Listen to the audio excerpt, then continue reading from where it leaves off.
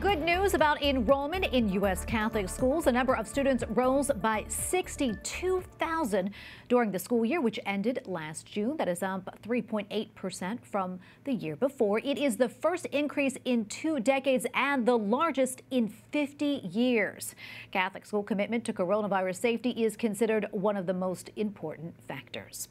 Pope Francis is said to travel to Florence, Italy later this month. The Holy Father will meet bishops and government officials from that region. They will discuss issues important to the cities and towns near the Mediterranean Sea, including migration. Florence is roughly 170 miles north of Rome. Pope Francis last visited there 7 years ago. EWTN News Rome correspondent Colm Flynn joins us now from Florence. Colm, great to see you. I know that you've been there for a few days now with the crew. Can you set the scene for us and also the significance of where you are? Well, good evening, Tracy, from a very wet Florence. I'm standing here in Piazza della Signoria, the piazza in front of Palazzo Vecchio, or in English, translated, Old Palace. It's right in the heart of Florence, and inside you'll find an incredible room called Salon de Cinquecento, or the Hall of 500. Now, this is where the 500 members of the Council of the Florentine Republic would meet and make decisions at the end of the 15th century. Tracy, it's a stunning room, and its beauty is hard to put into words, but I know that you can see images of it now on your screen.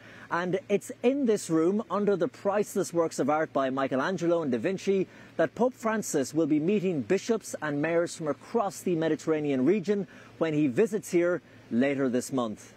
And Colm, what is the purpose of the Pope's trip, and do you know what the meetings will be about? Well, the Pope will be here in the Italian city of Florence on Sunday the 27th for a number of meetings and appointments with high-ranking officials. Participants will come from 20 countries, with at least 70 bishops and 60 mayors expected to attend. And also, of course, as is the style of Pope Francis, it is expected that he will be meeting refugees and their families to hear their stories and show his and the Church's closeness to them. The Mediterranean Sea has been given names like the liquid graveyard, or the largest graveyard in Europe, as thousands of migrants have drowned making treacherous journeys in overcrowded boats in the hope of a better life here in Europe. In fact, Tracy, it is estimated that 23,000 people have lost their lives since 2014. And Pope Francis himself has called the Mediterranean Mar Mortum, which means the Sea of Death. So he will be asking those officials present what more can be done by the Church, by local authorities, by the states, and by ordinary citizens to save people from dying.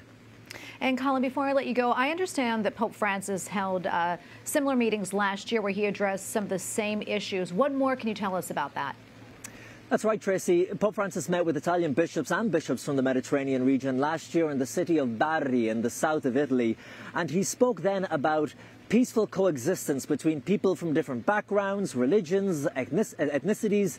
So this meeting here in Florence is very much seen as a continuation of that conversation. And it could be said, Tracy, that maybe the reason the Pope is paying so much attention to this issue is that one of the great challenges for Pope Francis will be getting all the Mediterranean churches to work together in full cooperation, despite the differences they may have, historical disputes and rifts and so on.